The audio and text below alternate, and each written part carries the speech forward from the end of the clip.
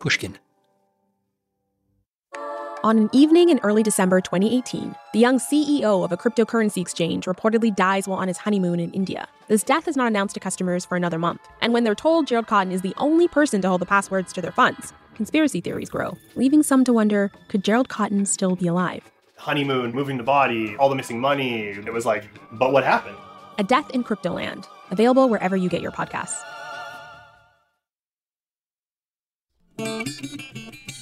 Previously on Deep Cover. Stephen Kalish, the Gentleman Smuggler, the guy who orchestrates every single detail of operations, he gets arrested. I start walking away, knowing something's up, and I get about, a quarter mile away, not even that, and I'm surrounded by feds. Stephen was the right-hand man of the big boss, the top guy, the guy that Ned Timmons had yet to find. Ned's star informant, Clinton Shine Anderson, tells him that the syndicate's top boss was a guy named Leigh Ritch. Not an outlaw biker or a dive bar musician, but more like a member of a fancy beach club with a sweet house and a big yacht. And for the time being, Mr. Beach Club was hiding out down in the Cayman Islands. Unbeknownst to Ned, Leigh was rattled by Stephen's recent arrest. He hadn't just lost a partner, he'd lost the entire smuggling arm of his operation. And he wondered, what if Stephen started talking, ratting him out? Leigh was also worried that the feds might be watching him or listening to his phone calls. What he needed was a counterintelligence expert, someone who could sweep his house for bugs, reassure him that he was safe. This created an opening for Ned. He could travel down to the Caymans with Shine, posing as Ed Thomas, the badass biker, an ex-military guy with special knowledge of modern spycraft. He would also claim to be Shine's cousin. That's right, Cousin Ed. This would be Ned's big moment, his chance to step in as Leigh's knight in shining armor. But this plan wouldn't be easy for Ned to pull off. You see, at the time, the FBI typically didn't work internationally. And since the Caymans was a British territory, Scotland Yard had to be looped in. While he waits around for the paperwork to clear, Ned rushed to get everything in order. He obtained a passport for Ed Thomas. He got debugging equipment and even took a crash course on how to use it. We're ready to go. Didn't get approval. I've got airline tickets. And it was the night before, about 3 o'clock in the afternoon, this assistant special agent in charge calls me and he says, they just okayed the project. This is like 3 o'clock and we're supposed to leave at 7 or 8 the next morning. Great. I'm psyched. We're going to go. So I go out to check on Shine. He's drunk and he had a 3-wheeler ATV. He had flipped it and broke his collarbone. And the bone was almost through the skin. You could see the pointed edge of the bone protruding where it was broken. If I tell the Bureau he's got a broken shoulder, it's off, time out. So Ned, he's got to tell his bosses and risk losing the whole operation. Either that or come up with a very last-minute plan. Unbeknownst to the Bureau, I had a friend that was a doctor out there. I said, Doc, I've got to take him in the morning. I got to travel with him. So Doc tapes him up, the shoulder, the broken shoulder, and gives me tons of Percodan. So, just to recap here, Ned, the FBI agent, goes to his doctor buddy to get some major painkillers for his informant in order to go undercover in a foreign country where there was no field office and no backup, just Shine. The stars are never going to align again for this to go. The next morning, I flew him out with a broken shoulder. Just taped him up and fucking took him.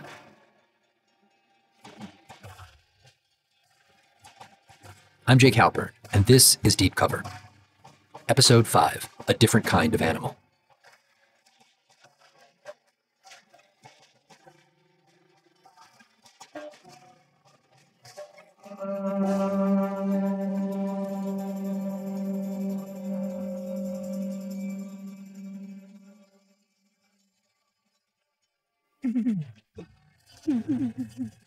When Ned and Shine got to the Caymans looking for this Mr. Beach Club, Leigh Ritch, he was nowhere to be found. Leigh was apparently off island. Ned and Shine start hanging around at a nightclub, a place called Le Club that Leigh Ritch owned. The club was right on the beach, a place where locals, celebrities, and tourists all mingled, sitting around, drinking strong daiquiris, and eating Jamaican jerk chicken. And then there was the hostess. The one girl always had a parrot on her shoulder. And the parrot would, say dirty words to anybody that pulled up. Or the parrot would look at some guy and go, small dick, small dick. Ned spent a few days there, getting to know the regulars. He wanted to learn as much as he could, but he couldn't ask any questions because, well, he didn't want to draw any suspicions. As far as he could tell, a few of the guys seemed to work for Leigh, though it's unclear what exactly they did for him. To Ned, these guys, they seemed a bit like out-of-work lumberjacks on Skid Row, just biding their time until the next job offer from Leigh materialized. Leigh was handling hundreds and hundreds of millions of dollars. People do a lot for that money. The trouble is, the nature of the business draws killers. Ned says he was pretty much always on guard. You know, wherever you were, even if you're at the club sitting at the table, you know, you're watching everybody around you, you're watching what's going on. And then one afternoon, he's hanging out at the club, having drinks, when some unexpected guests arrive. And in comes the people from the cruise ship. And I look in the line, and here's an agent that works about 2 desks over from me. Yeah, a guy named Bob from the Detroit FBI office on his honeymoon. An office mate of Ned's who didn't know the deal that Ned was here not on holiday, but as an undercover agent. And his wife is with him, and she's in a little tiny bikini, and she's a knockout. And these guys are all oogling her, and I'm just choking. I mean, this isn't going to be good because there's like 6 or 8 of these guys sitting around this table. Bob and his wife start heading in Ned's direction. The wife comes over and puts her bag on a picnic table and then turns around and bends over to do something in the bag right in front of these guys. And I mean, the bikini was barely covering anything. In that 1 second, like clockwork, the gaze of every guy there shifted to Bob's wife, bent over her beach bag, except for Bob, who finally sees Ned. And I just went to my throat and had the look of death on my face. And he caught on right away. I mean, he caught on in a split second. And so Bob steers his wife away and catastrophe is avoided. But after this encounter, Ned is really on edge. In his FBI reports from the time, he notes that Leigh's guys seem to be on high alert. One of them keeps telling Ned that U.S. law enforcement is putting intense heat on the whole island. Ned isn't sure what to make of this, but what he does get is that this guy is paranoid, which isn't good, right? Because that means he's looking for plots and conspiracies, and here's Ned, basically conspiring against him. The stress is unbelievable. The mental stress, you don't sleep. You're worried about your door getting kicked in any minute. You have no weapons down there. You have no backup. And if all of a sudden one of Leigh's guys get jealous or gets drunked up or coked up and decides to go fuck you up, you don't have much to defend yourself. There's no backup. You're not going to be able to hit the radio and call 911. You're not going to be able to call for help because nobody's coming. Ned had little to do other than sit around and wait for Leigh to show up. But he never does. So Ned heads back to the U.S. and then returns to the Caymans 10 days later. And this time, Leigh's there. His guys tell Ned Leigh wants his offices at the club swept for bugs immediately. Presto, Ned was in business. So Ned and Shine, they do their sweep. They don't find any bugs. And then finally, Ned gets his chance to meet Leigh face to face.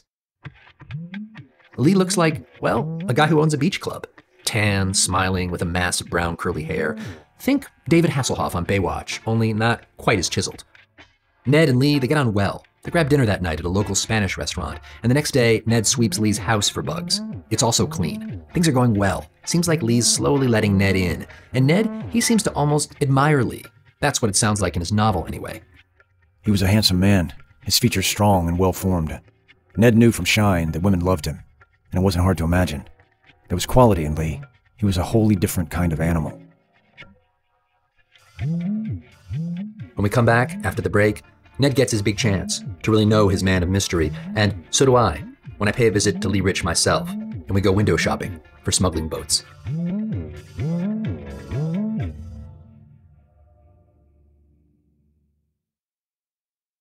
This past year has shown us that without your health, you have nothing. If you're not well, you can't work, look after yourself, or take care of your family. You can't enjoy the life you worked so hard to build. That's why you need to prioritize taking care of your long-term health today, before it goes from good to bad to worse. So invest in your long-term health with Forward. Forward is intelligent medicine with a personal touch. Their doctors are dedicated to catching top killers like cancer and heart disease early, before it's too late. And catching them early could save you tens of thousands of dollars in the long run. Everyone's health history is different, which is why Forward doctors personalize a health plan with you, based on your genetics, lifestyle, and biometrics, to achieve long-term results and ensure nothing gets missed. It's time to invest in a doctor that's invested in you. Go to GoForward.com today to protect your future health. That's GoForward.com. GoForward.com. This past year has shown us that without your health, you have nothing. If you're not well, you can't work, look after yourself, or take care of your family. You can't enjoy the life you worked so hard to build. That's why you need to prioritize taking care of your long-term health today, before it goes from good to bad to worse. So invest in your long-term health with Forward. Forward is intelligent medicine with a personal touch. Their doctors are dedicated to catching top killers like cancer and heart disease early, before it's too late. And catching them early could save you tens of thousands of dollars in the long run. Everyone's health history is different, which is why Forward doctors personalize a health plan with you based on your genetics, lifestyle, and biometrics to achieve long-term results and ensure nothing gets missed. It's time to invest in a doctor that's invested in you. Go to GoForward.com today to protect your future health. That's GoForward.com. GoForward.com. I tracked Leigh Ritch down a few months ago in a small coastal town in Florida. He didn't want to meet at his house, so we took a drive. Leigh wanted to give me a tour of the area. We passed a bunch of boat marinas. You see that boat right here? The big blue hull on her with the two masts over here on the right, straight down the docks. That's an old Gulf Star 44. That's the first boat I ever went on, just identical to that. Leigh tells me that he grew up in Tampa, around boats. Both his father and his grandfather were sea captains. He himself built boats as a teenager, knew them inside out. And that's why, when he was around 18, he was offered a job as a smuggler on a Gulf Star 44, just like the one that he's currently pointing out to me. They had a big Perkins engine in them that you could motor sail. You just run it real low RPM and you'd still get a couple extra knots out of it. Was it a good smuggling boat? Yeah, look at that thing. It's like a tank. That hold 12,000 pounds. 12,000 pounds of marijuana. So yeah, that's a serious smuggling job. But Leigh says he didn't initially get into the marijuana business to get rich. He started off as a teenager, selling dime bags here and there, just making enough cash to support his life as a surfer. Like I said, my dream was to go surfing every day, make 10 grand selling some bags of pot and get out of it. That was it. But it didn't pan out that way. By the time that he was in his early 20s, he had his own smuggling boat, and he began making runs down to Colombia. So it was an opportunity to make easy money. Who wouldn't have done it just about in those days? Eventually, he connects with a legendary supplier down in Barranquilla, Colombia, named Julio Cesar Nasser David, who went by the nickname The Old Man. He was to marijuana what James Dole was to pineapples, the big grower. Leigh and the old man, they got close. Leigh was a great smuggler. He was very successful. He hung out with celebrities and rock stars, but his real talent was finance, specifically moving cash. We're talking about huge loads of crinkled 5s and 10s. All those buys from stoners across the country, they added up. Leigh would often personally move the money from the organization's safe house in Tampa down to the Caymans. And here, he relied, at least in part, on a pilot named Shelley Levitz. Shelley was not a smuggler. She was just someone who fell in love with flying as a girl. Oh, it was magical. I remember rolling down the runway and the feel of lifting off like it was yesterday. She gets her license when she turns 18 and starts flying for an aircraft charter operation out of Tampa. One day, she gets a referral for a new client, Leigh Ritch. I just thought he was a successful businessman or just a successful guy in a successful family. He was very dynamic, very easygoing, laid back, handsome guy, real friendly. She started flying him all over the place: Louisiana, North Carolina, Michigan, Georgia, Texas. It was a little while before I had any suspicions that there might be something beyond just a businessman. Her suspicions about who Leigh really was came to a head one night when an airport employee tipped her off that the feds had put a transponder in her plane. They were watching her. And I remember saying, "Oh, well, thank you for the information. I appreciate that."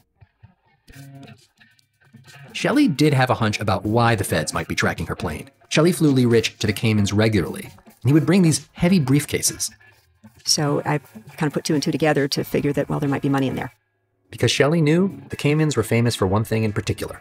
Banking. Lots of banks. Small island, a few houses, and a lot of banks downtown. A small island with a small airport, just a few buildings. And Leigh would get off the airplane or grab a bag or two and literally just kind of walk right into customs and right through it to the other side. And Shelley says that they could do that in part because Leigh Ritch was so well connected in the Caymans. He knew everyone on the island, including the customs officers. Plus, he and his associates looked so clean-cut and well put together. I would have considered them very polished executives. They just happened to ultimately be involved in smuggling. This is how Leigh moved his money, posing as a perfectly respectable businessman with his briefcases and a few coolers. I mean, literally, you go into the airport, you had one of those big 100-quart coolers just stuffed with hundreds or 50s or 20s. We'd always pack some steaks or something on top of it or something. They opened the thing or something, you give them a couple steaks or whatever. And smile and walk on through. From the airport, Leigh would take his coolers of cash directly to the Bank of Nova Scotia. He was tight with one of the bankers there, who would arrange for the cash to be counted, the bank would take a 1 or 2% cut, and then Leigh's money was clean.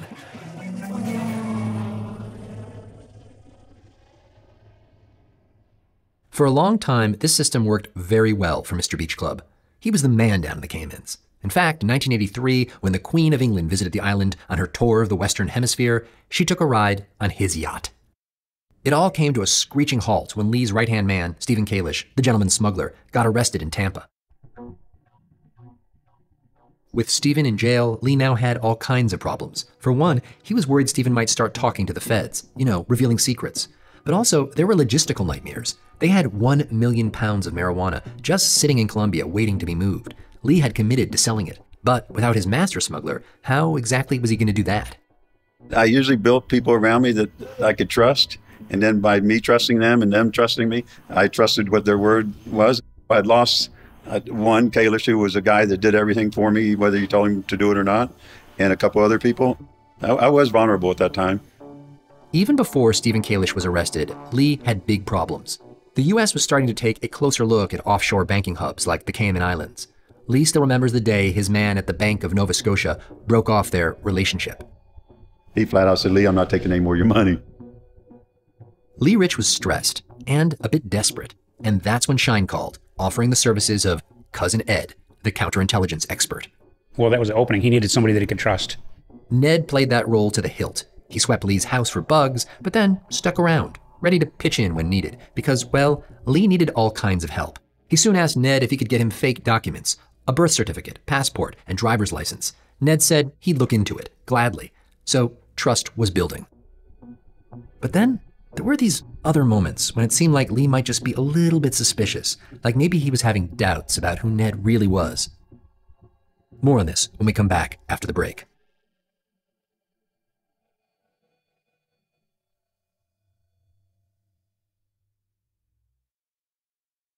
Lost in the Sahara Desert, Lars has a craving. Water! Thanks to Salesforce Customer 360, the teams at Hydration Nation come to the rescue.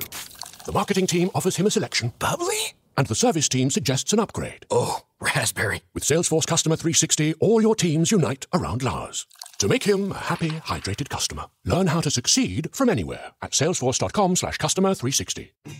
The Fall Line is a true crime podcast covering the coldest cases in the southeastern United States and occasionally beyond. We focus on the missing persons, the unsolved murders, and the unidentified does that don't get media attention. Empathetic and intensively researched, The Fall Line will take you on deep dives into unsolved cases that you've never heard of and make you wonder why you haven't. Find us on Apple Podcasts, Spotify, or wherever you listen.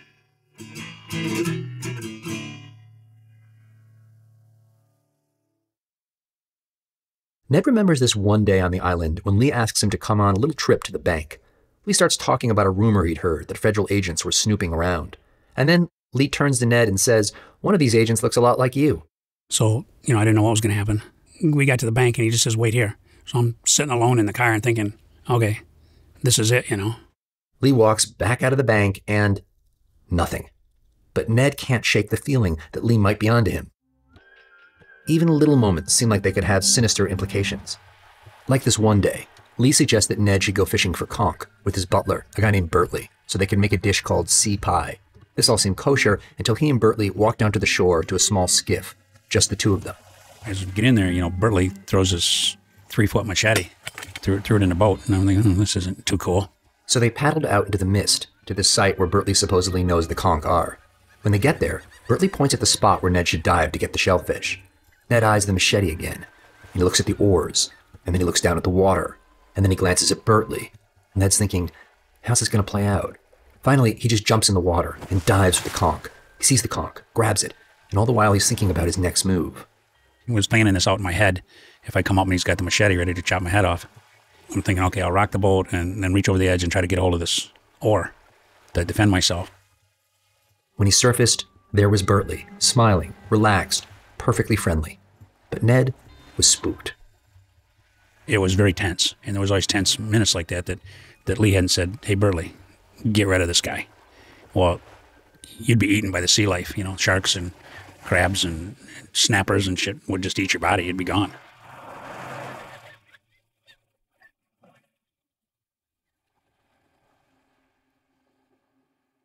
In Ned's mind, it began to seem like it was just a matter of time before he was outed.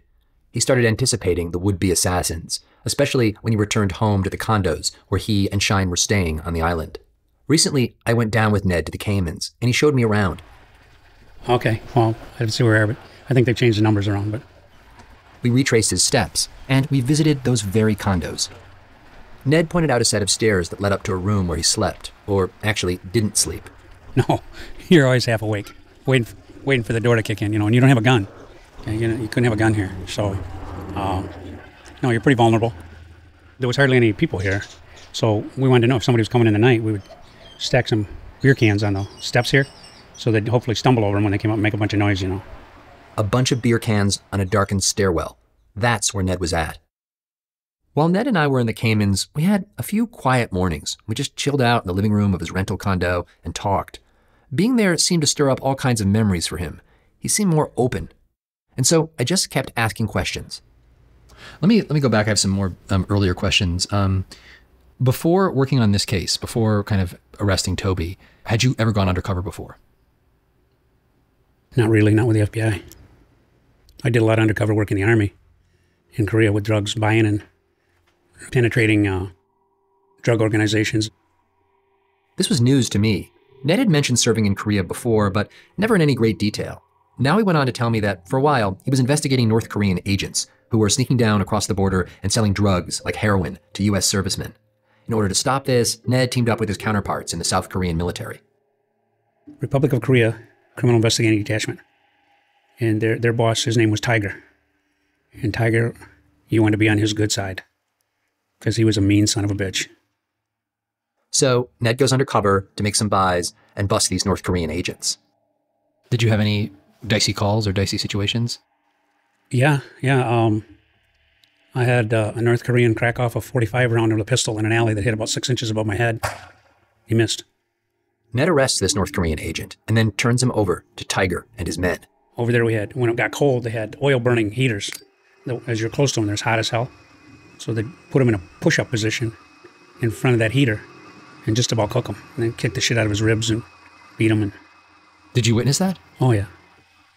He got burns on his skin? I never checked his skin, but I know it was hot as hell. So, I mean, he was sweating and quivering, He knew if he broke the push-up position, he was going to get his ribs caved in.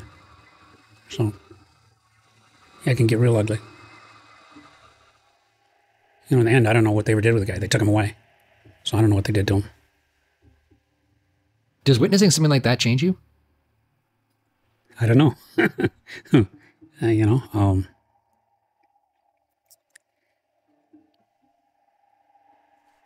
I guess I was always around a lot of violence, starting with the Army, and I guess I didn't think about it at the time. Let me ask you a question. You watch this, so and some of this is making you aware of what people can do to someone if they fall into the wrong hands. Is this crossing your mind at all when you're basically the one that's behind enemy lines in the Caymans? I mean, you've witnessed what can happen, right? Yeah. You don't want to be taken prisoner. You have to believe in your mind that you're not going to be taken captive. When Ned told me all this, I've been talking to him for over a year, on weekends, early in the morning, often several times in the same day. And honestly, he could be very guarded. There were some places he just would not go. And now, I kind of understood why. As Ned is struggling to hold it together in the Caymans, back home in Detroit, Ned's wife, Kathy, rarely heard from him. She had to rely on Ned's handler at the FBI to get updates. And he would call me like once every couple of weeks and go, "Oh, I saw Ned, and he gave me the signal that everything's okay." And that would be about as much contact or even knowledge that the Bureau had of where he was, whether he was alive, whether he was well, So that really started wearing on me. But she does recall at least one occasion when she did manage to talk with Ned. He told her about a fancy dinner that he'd had with Leigh and some celebrities. He told me, "Oh, I had dinner with Ringo Starr and Barbara, I forget the lady's name now, who he married." Who's Ringo Starr married to? She was one of the Bond girls.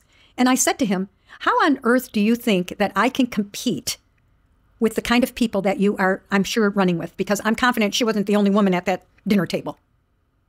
Everybody else isn't sitting there as couples and Ned is sitting there alone. That doesn't even make sense. Of course not. Of course not. Kathy thought that Ned had always been very good at playing Ed Thomas, his fictional persona. But maybe he was too good at it. If you're going to do an undercover assignment like that, you are going to have to completely absorb yourself in that life.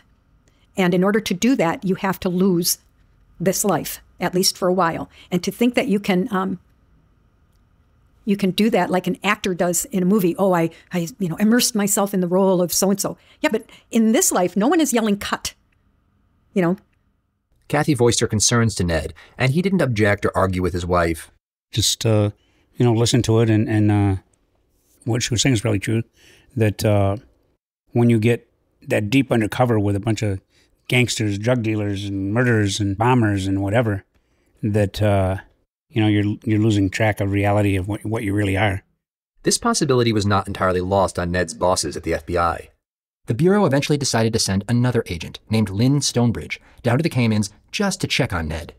I mean, they knew where he was, but who knew what was really going on? There was nobody else sort of on his side that was there. And then it also gave him a little stress release by telling me what's going on. And you could see he was worked up about some of the stuff, too. So he just needed someone to talk to that he could trust. She was only on the island for a few days, and even she sensed the danger. You start getting paranoid and watching everyone around you. It sounds like a pretty wretched existence, but Ned was still determined. It's not like you can call a timeout and get out of the game. As they say, you're in it to win it. Not to play armchair psychologist, but do you have to push your real self and your real feelings down and kind of bury them on some level? I think you become hardened. Just like the Rock CID beating the hell out of this guy. I mean, they hurt him. They broke his ribs. You could hear the ribs break, This is the North Korean that was tortured. You have to suppress your feelings and go for the greater cause. And, and also it's a challenge. It's a challenge.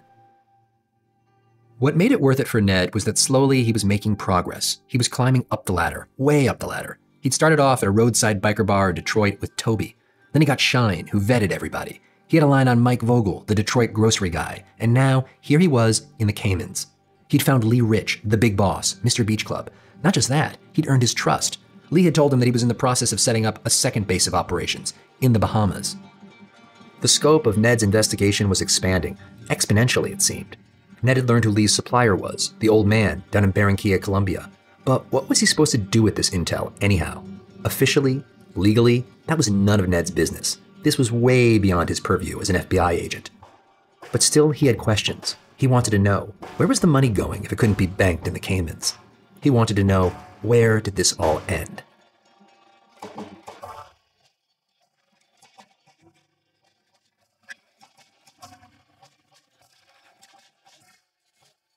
Next time on Deep Cover. Ned's undercover identity had been compromised, and they had put a hit on Ned, and they were going to lure him to a location and give him a hot shot of drugs and kill him. And they also knew where we lived.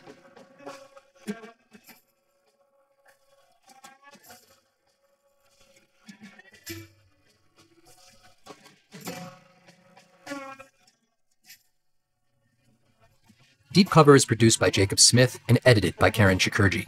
Our story editor is Jack Hitt. Original music and our theme was composed by Luis Guerra, and Flawn Williams is our engineer. Fact-checking by Amy Gaines. Mia Lobel is Pushkin's executive producer. Ned's novel is read by Walton Goggins. Special thanks to Julia Barton, Heather Fain, Carly Migliori, Lital Malad, Maya Koenig, Eric Sandler, Maggie Taylor, Khadija Holland, Zooey Gwen, and Jacob Weisberg at Pushkin Industries. Special thanks also to Jeff Singer at Stowaway Entertainment. Additional thanks to Joseph Betty. Check out his terrific artwork if you ever get down to the Caymans. I'm Jake Halpern.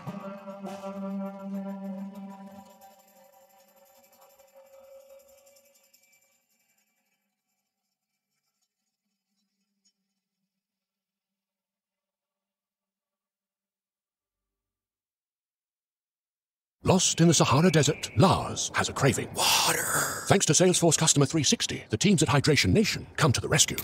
The marketing team offers him a selection. Bubbly? And the service team suggests an upgrade. Oh, raspberry. With Salesforce Customer 360, all your teams unite around Lars to make him a happy, hydrated customer. Learn how to succeed from anywhere at salesforce.com/customer360. Hey everyone, I'm Nicole. And I'm Jordana. And we're the co-hosts of the Betches Brides podcast. If you're someone who's getting married in a bridal party, soon to be engaged, or even already married, then this podcast is for you. We explore all facets of the complex interpersonal struggles rooted in the wedding planning process and the stress that comes with it all. From choosing your bridesmaids without insulting the friend you left out to all the tricks for dealing with uncooperative in-laws, we've got you covered. We also give relationship advice so you can have a happy and healthy marriage. And most importantly, we make fun of how ridiculous weddings can be, because after all, they're only one day of your life. Download Betches Brides wherever you get your podcasts.